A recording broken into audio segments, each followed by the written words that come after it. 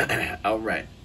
Aloha. Welcome to All Good Things in All Good Time, where more often than not, I'm not trying to find terrible things to view, you know. And by the way, don't expect me to go anywhere near that disaster zone anytime soon.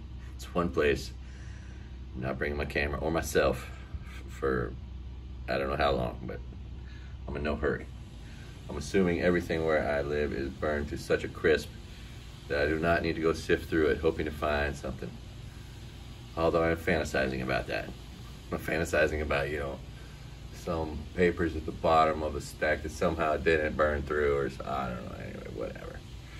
I'm also just imagining everything I own like a CSI slow motion scene burning slowly, you know, the fire crime scene show.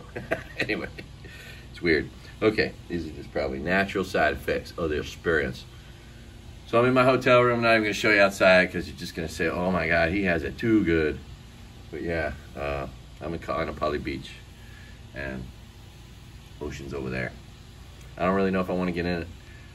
I'm not inclined to want to, you know, potentially be somewhere where there's some pollution, especially that kind of pollution, considering it's things we don't want to talk about. So I'm going to show you, this is my video of everything I saved, okay? What would you save? Well, I don't know. This is what I saved. I could have done a better job. I had this premonition that I was going to need to do this. And so I'd had a couple things right at the front door ready to go, you know? Like sometimes you think, well, you're going to stash something that's valuable, but I had it just right by the front door, which were some stuff I'll show you here soon, like in a suitcase and whatnot. So I just wish I'd had more time to work off that premonition, because we had a near fire burn the house down experience like a year and a half ago, and it kind of put that seed in my mind, and I'd kind of been working on it, but not well enough. But I did have 3 things packed up, ready to go, which were, I'll show you. Anyway, so, and this is gonna be a long video, okay? Because it's gonna come with some stories. Stories about things that were on paper that if I don't tell them now, you know, if I get in a car accident right now, no one will ever know this story, maybe, right? So, etc. That's what I'm gonna tell them. So, be patient and hang in there.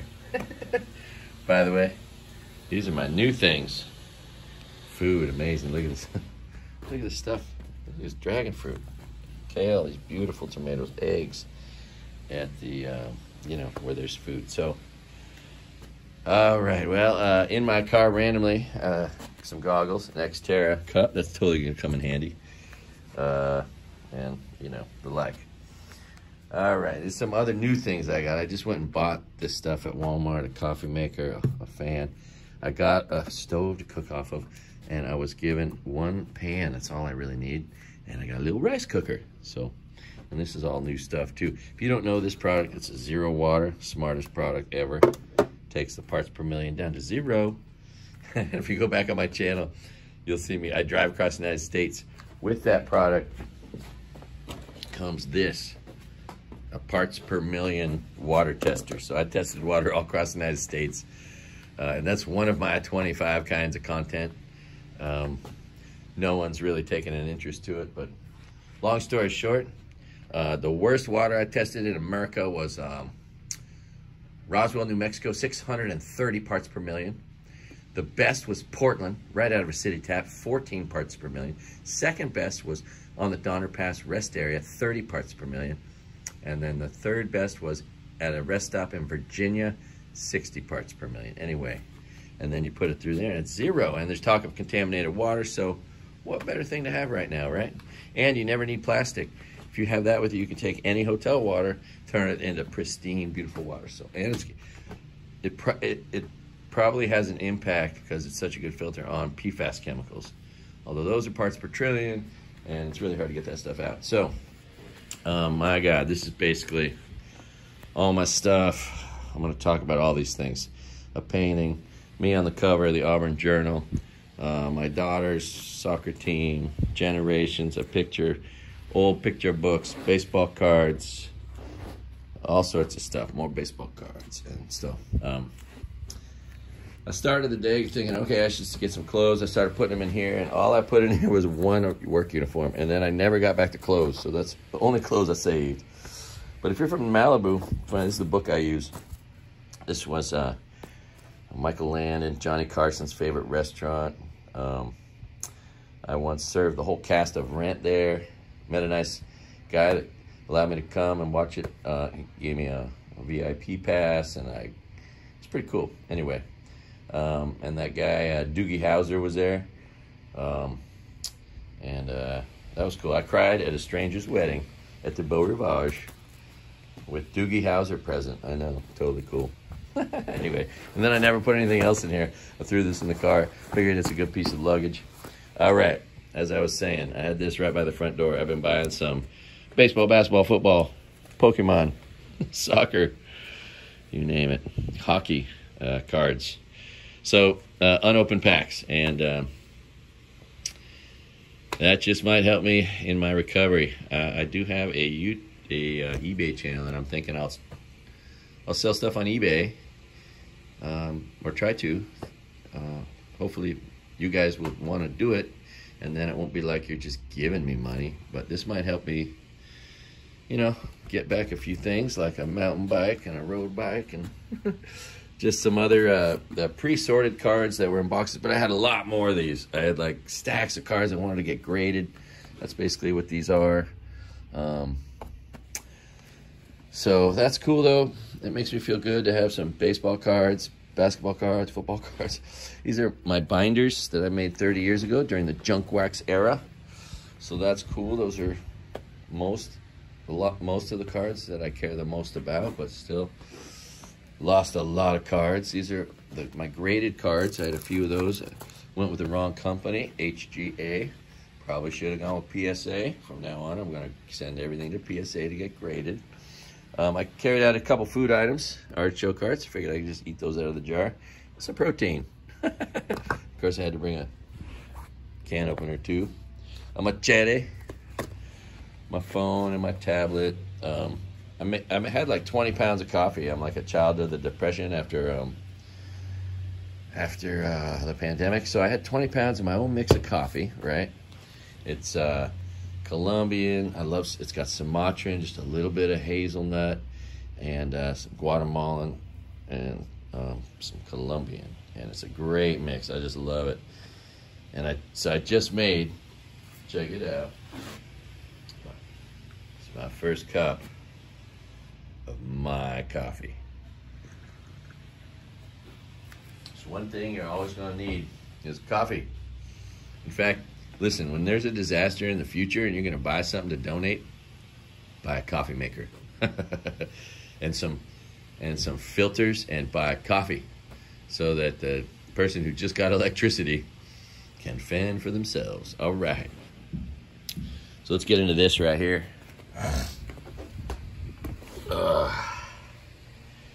The Auburn Journal, 19. Oh, I need some glasses. Excuse me.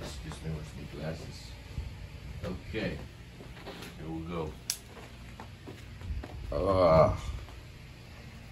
So Auburn Journal. This is one of my something I could never replace. August 14th, 1991. Just ridden my bicycle across the United States for a good cause, raising awareness for missing children. After I do this interview, the interviewer, by the way, lies on the ground and takes a picture up through my handlebars. I'm wearing a garbage bag, and I had just ridden my bicycle there from New York City all the way to California. I was only, 150 miles away, 200 from my final destination. And then the next day, I went to the 49er training camp and got the hookup. I'm standing outside. I was told where the office was. I was right there with my bike. Dwight Clark comes by, gives me an autographed picture. That just burned up. It's funny. A lot of things in stories are, oh, and that's burned up. So then R.C. Owens comes up, I think he's the inventor of the alley-oop, but he ran the 49er training camp, back when they were winning all the Super Bowls at the Sierra College, right? So I show up to Sierra College. R.C. Owens comes up, says, son, come with me. R.C. Owens brings me in his office, like, hey, you want something to drink? Have a seat. And then football players are coming up, and he's like, hey, man, I want you to meet Craig. And then it was KGO day, and he's like, hey, man, we go talk to the KGO people. They're our sponsors, and they're all in this room right now. And so I went in there and told my story. And then what happened?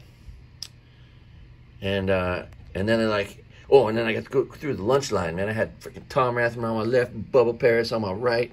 Oh, I was in heaven. It was so great. Anyway, yeah, that was cool. So, and then they were like, hey, man, you can come back the next day and have a VIP pass. So I came down, watched practice, and when Jerry Rice was coming off the field, nicest man ever. I got some stories about some crappy famous people. Well, Jerry Rice, a lot of players just walked by. There was a fence where there was just kids dying to get something signed through the fence or over the fence, and he came up there and signed every kid's card. In fact, he signed, ooh, I hope I have it. I don't know if I have it. I might have it still. But he signed, I had a card of his. He signed twice for me because I only had one card. He was like, got anything else to sign? Well, sign the other side. So he signed the other side of the card. Like, I probably have the only, if I have it, the only Jerry Rice card signed twice. Anyway, so this had just come out that morning, and so I got it signed, right? So we got Jerry Rice, number 80. We got George Seifert. We got Bubba Paris. And Bob McKittrick, the freaking coach, Spencer Tillman, and on and on. Pierce Holt, just cool stuff. So, and then there's the picture of me, my garbage bag. This is in the parking lot at the Auburn Journal. Meanwhile, like the next town over is Nevada City, where my great-great-grandfather drew the first city map in 1860. It was published in 1869, but I imagine he was working on that before that. I just don't know how many years. But so let's just read the article. Craig Bradley. Craig Bradley spent last night under the rain-filled clouds in Ashford Park. He used a plastic tarp as a blanket, his shoe as a pillow. After about 2.5 hours of rough sleep, Bradley climbed back on his mountain bike, laden with nearly 100 pounds of gear, and began rolling down the Interstate 80 toward San Francisco. Bradley has been on his bike for the last 2 months, pedaling across the United States and passing out information about child abduction and abuse prevention programs available to schools and parents. When I decided to ride across the country, Bradley said, I decided to devote, it's funny because the voice is me, and it's my voice. So I decided to devote the trip to something positive, anything that contributes to the degradation of our children or our environment should be of utmost concern. They are our immediate future. Hell yeah. Nothing disgusts me more than the abduction of children, said Bradley. I couldn't conceive what the children or the parents must go through. Bradley pedaled out of New York City on June 10th. During his trip, he passed through the cities of Philadelphia, Pittsburgh, Columbus, Dayton, Ohio, St. Louis, Missouri, Topeka, Kansas, Denver, Colorado, Reno, Nevada. At each stop, Bradley spent time out of the saddle distributing flyers showing missing children and using the media to increase the public's awareness of the dangers of child abduction. Bradley plans to stop in Sacramento and Santa Rosa, spreading the word before crossing the Golden Gate Bridge and ending his trip 1 p.m. on Monday. Having no sponsorship, Bradley lives on $100 a week allowance for food. The whole trip has been perfect, he said. This is the only quote I didn't really like, and it's the one they highlighted, but the whole trip has been perfect. I've had the greatest fortune in meeting people, and there has been absolutely no fat. See, the use of the word fat, there's been no excess, like, better word. Because the point was, I just had enough to survive. Made it a challenge and kind of made it almost fun. So, if I have got one parent to exercise more caution, then this whole thing was worthwhile, according to Bradley. Parents can take precautions to make their children less a target for abduction. Parents need to teach their children their full name, their their first and last as soon as they are old enough to retain it, Bradley said. And they must also know how to call home collect. That's how missing children cases are solved. Also, parents should never specialize children's shirts, placing their names on it. It gives potential abductors the advantage of being on a first-name basis with the child. As horrible as it seems, said Bradley, there is a market for everything, including children. Bradley has made a point not to collect money for any of the children's groups he represents. However, those wishing to help contribute to the Children's Fund can do so by calling Ivana Denova at the Missing Children's Help Center, 1-800-USA-KIDS. But I also, and they just didn't put it in there, I was also putting out the number for the National Center for Missing and Exploited Children, and I represented them as well, which was cool. At the end of this first trip, this is the second trip, I did it 3 times. At the end of the first trip, I ended up at the National Center for Missing and Exploited Children in Alexandria, Virginia, with Ernie Allen and John Walsh from America's Most Wanted. And John Walsh was like, hey, bro. Well, he didn't say it like that, but you want to come watch my show? So I got to watch John Walsh make America's Most Wanted. I was the only audience member because the only other people there were FBI agents. You know, he's got a lot of good security because he goes after the worst of the worst. So anyway, that was cool. Totally cool. I read, oh, look at my baseball cards. This kind of makes me happy. And if you don't know what it's like opening packs of baseball cards, it's like Christmas every time, right? So I got all this Christmas ahead of me. I had 2 water bottles, right? Tablet, which I'm going to be able to watch stuff on pretty soon. Okay, now this is my aunt's painting.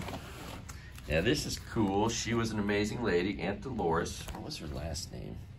She was my grandmother's half-sister. Oh, it's not written on there. Must have got ripped off. Anyway, it's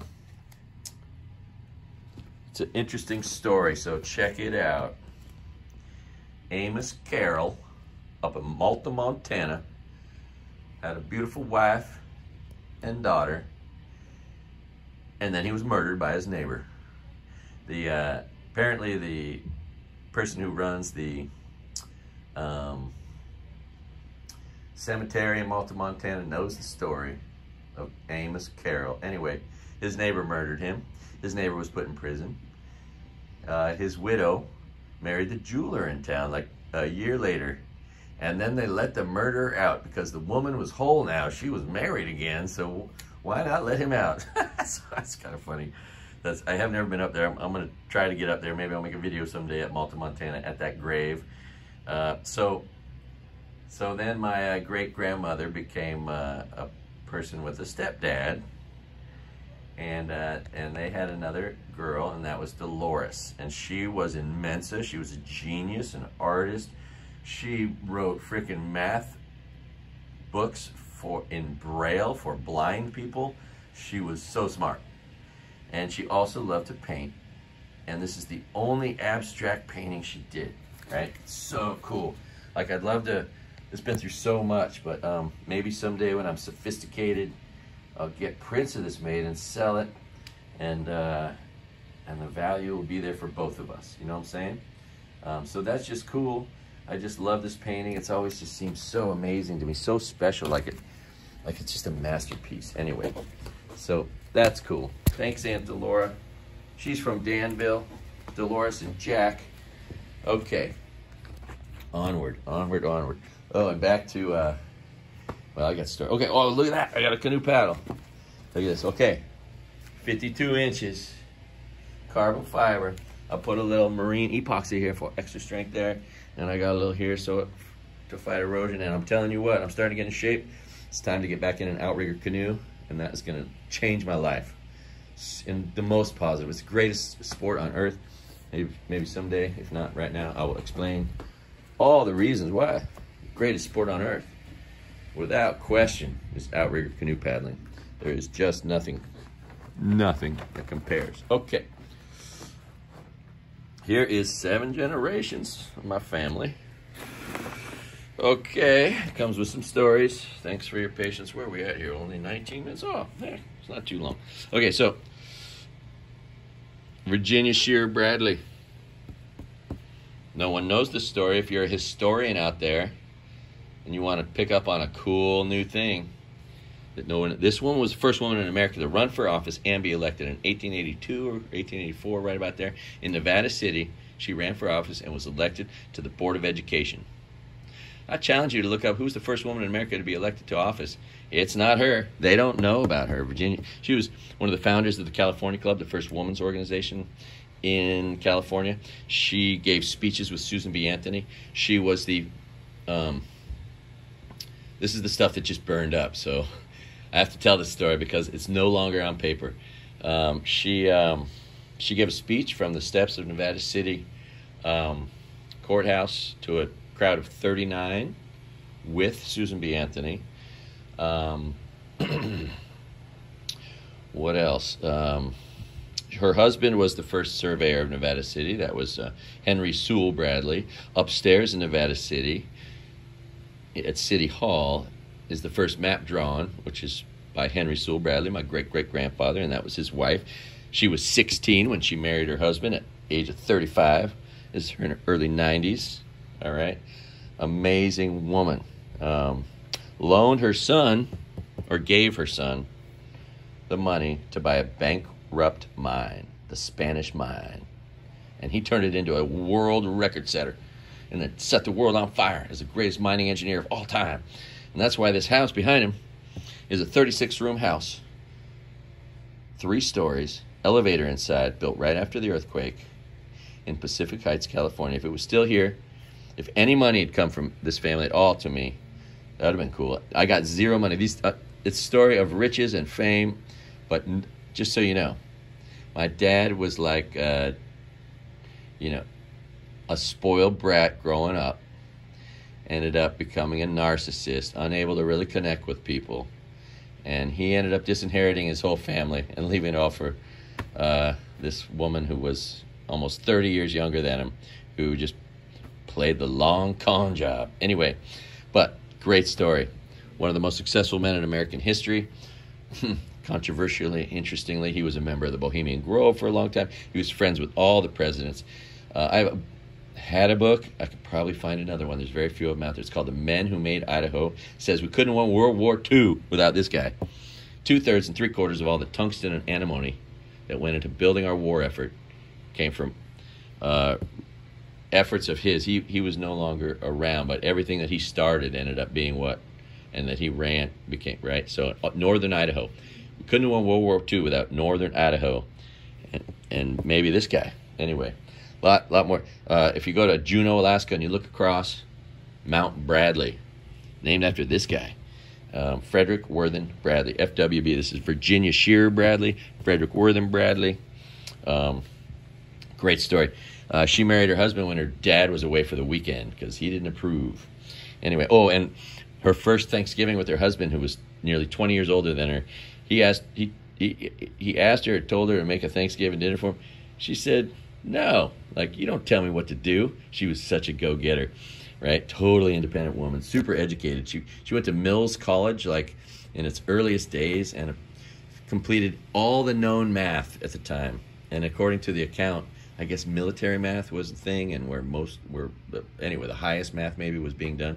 So she completed all of the military math, for whatever that means, and all known math. Of course, it was the 1880s, and mathematics wasn't quite as complicated as it is now, but still pretty awesome. That's why nobody probably messed with her in the whole education department. That's why she probably won. Just probably fierce. Go get her. Anyway, gotta love this lady. I wish I'd met her.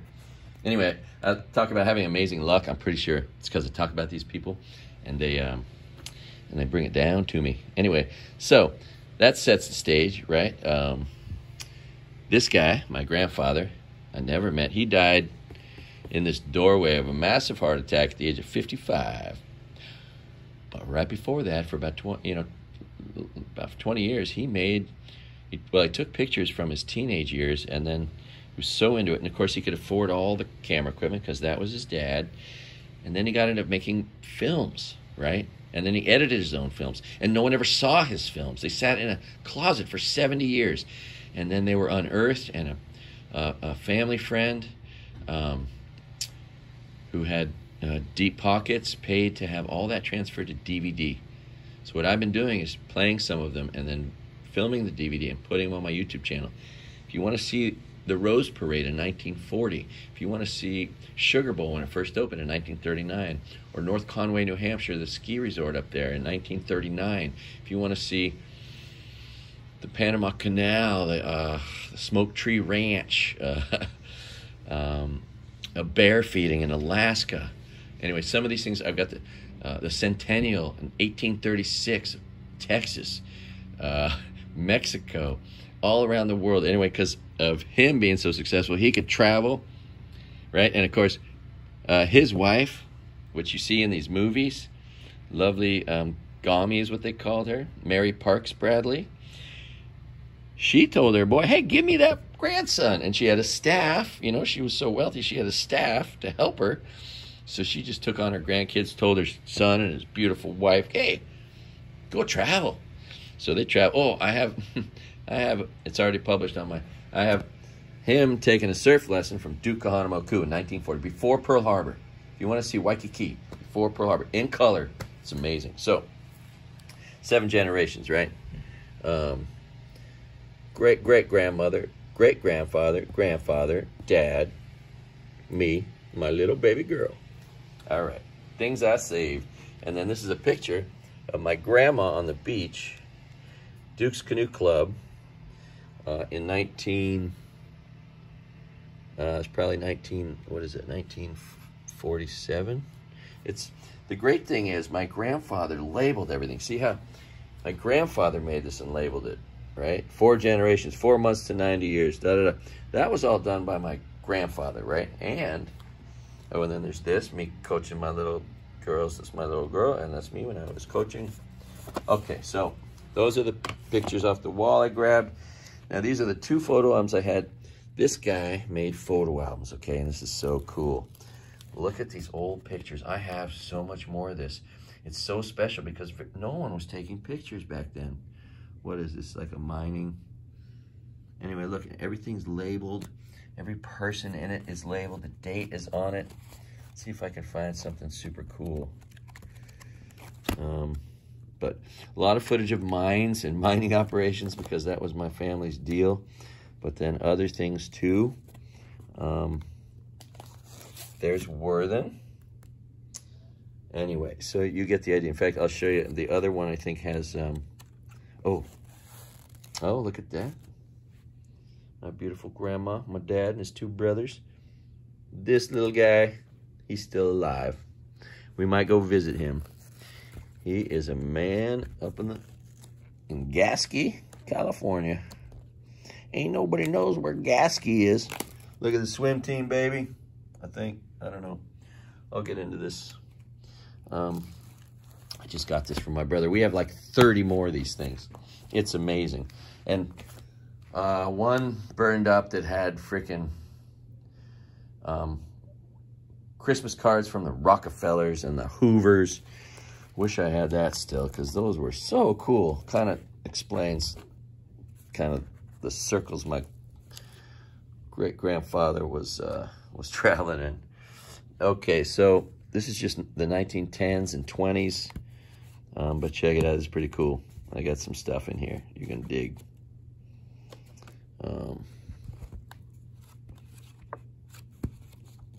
That's the Treadwell mine when it imploded. Look, my grandpa was an artist, cartoonist. He was always sketching and things, but he was on a couple football teams that are interesting. Look at the sketches he made around the world. Okay, so this is what I want to show you. Okay, that's cool. That's cool. And then that, okay, this is the best stuff. Okay, so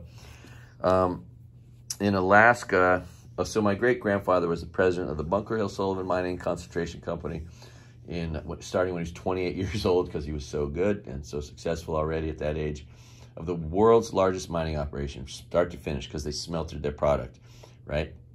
The Bunker Hill Sullivan Mining Concentration Company was open from 1888 to 1988. Anyway, he was the president from he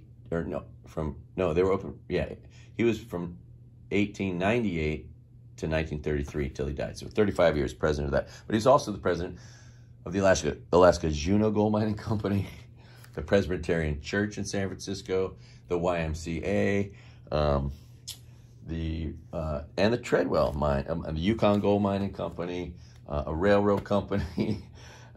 He was, and so this is, and there's a huge implosion at the Treadwell mine on Douglas Island in Juneau, Alaska. And that's a picture of it at the time. Anyway, cool thing though, right here, check it out. Okay, my grandpa, what is that? Is that Lowell? Yeah, Lowell High School football team. What is there? 9 guys on the team. But, Worthing, baby. That's my tough grandpa that I never met. But I have movies of, thanks to him, and I'm starting, okay, I saved, so I'm gonna show you how I save those. So, what's this? Yeah, more Lowell High School football team. Team's getting a little bigger. What is that, 10 guys? An action photo of Lowell High School football. Or maybe it's, yeah. And then, okay, all my grandpa's fraternity brothers.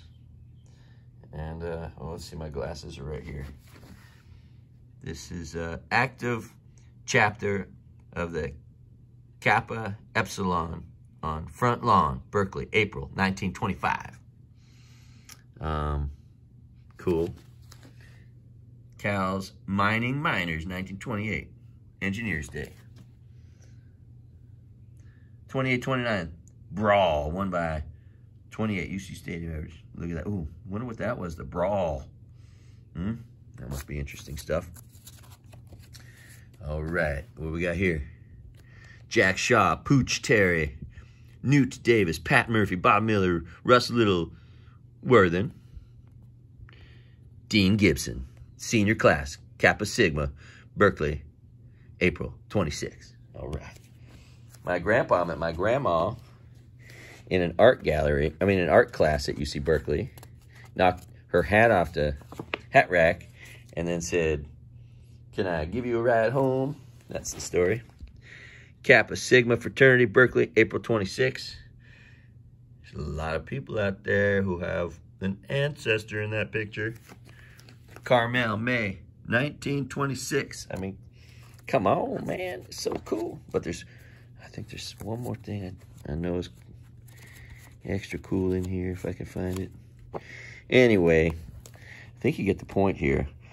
My grandfather might be one of the most prolific photographers in history that no one will ever know unless I can get this stuff. Like, I'd love to find somebody that's a curator of a photography part of an art museum and create a whole, you know, whatever of that guy. So, now, those movies, that's what these are right here. Check it out. This is my favorite thing in the world. The Grandpa I Never Met. The hundreds of edited, often color or black and white movies that have been put on DVDs. Makes me so happy to have these. Oh my God. And this one, I paid $500 for this one because there was one more reel to get done. And I took it there to Phoenix where the guys do it, and it cost me $500. But anyway, and then yeah. So that's what I saved basically. Oh, there's one more important treasure.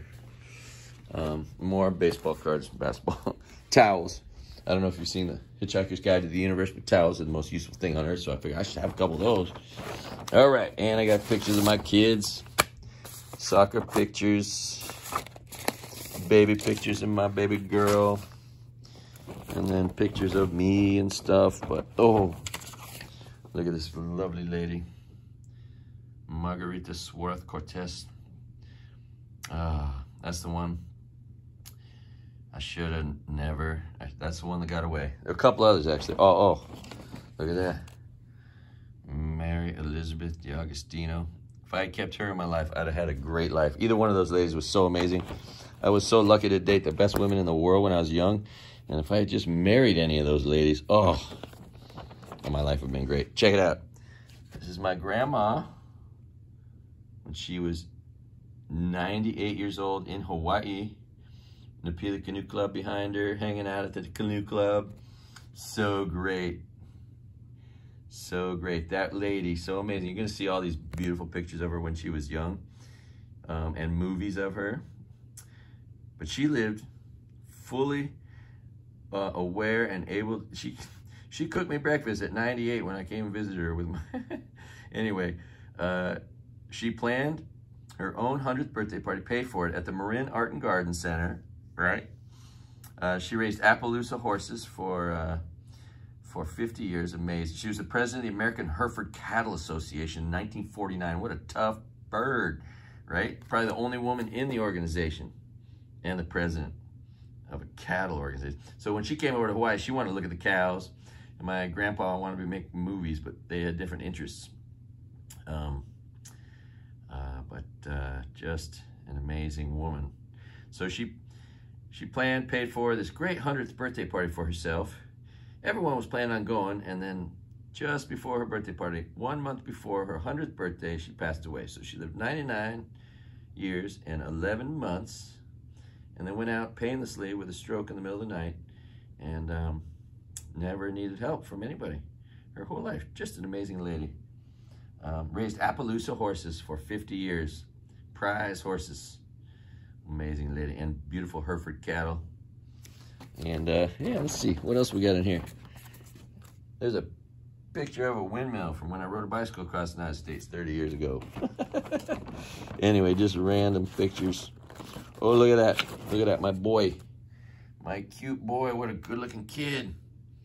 He works with me at the restaurant I work at as a waiter. He's a busboy. It's so cool. Oh, look, Grandma. Anyway, I got some pictures. I got more pictures in here. That's good. So, all this stuff fills me up inside. But let me tell you, constantly, you know, you travel through the things that you don't have, and you think, oh, shit. Oh, my comic book collection, damn. Oh, like the genealogy from my grandma, all that stuff, I lost it. I know all the genealogy for this family, but I had that and I hadn't like totally backed it up or figured it out. And anyway, and then other stuff like that. Just, it's a bunch of oh shits, you know. You're like, you know, look, let's look in the mirror. There you go. You're like, oh shit. Oh yeah, that. Oh, my CD collection, because I was just I have four CDs in my car.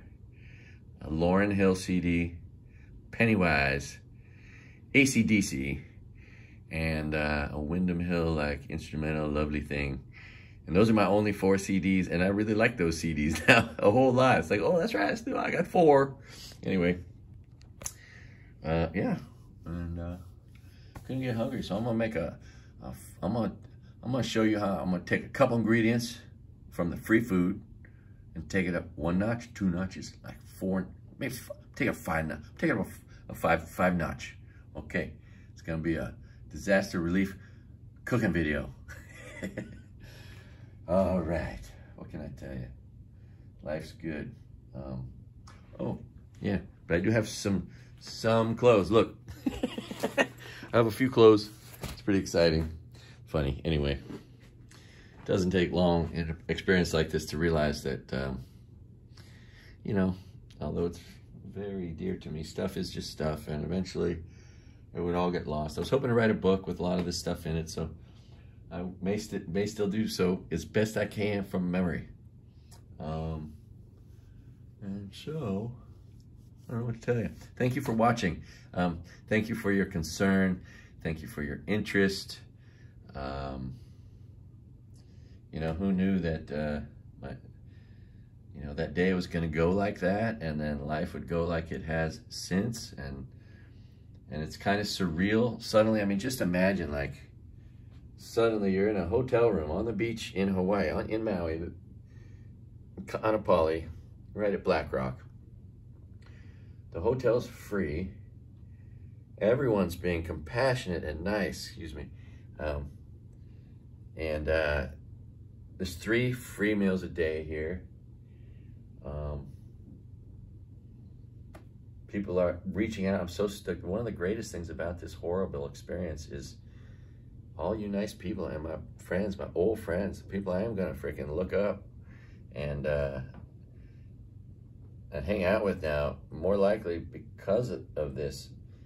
So I'm gonna try to look for and find, and that is one of them, all the ways You know, I can draw positive things out of losing all my stuff, which is nothing compared to these people that lost their lives, the people that are burned, the people that lost everything, the friends that I pulled out of there with shirts on their backs.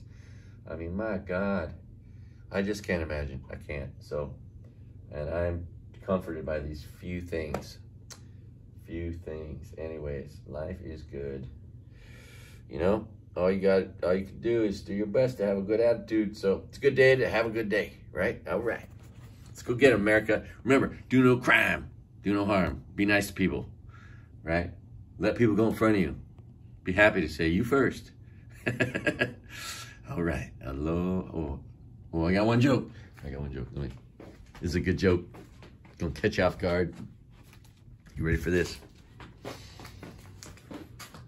So in the shelters, they had all these snacks, and one of them was these.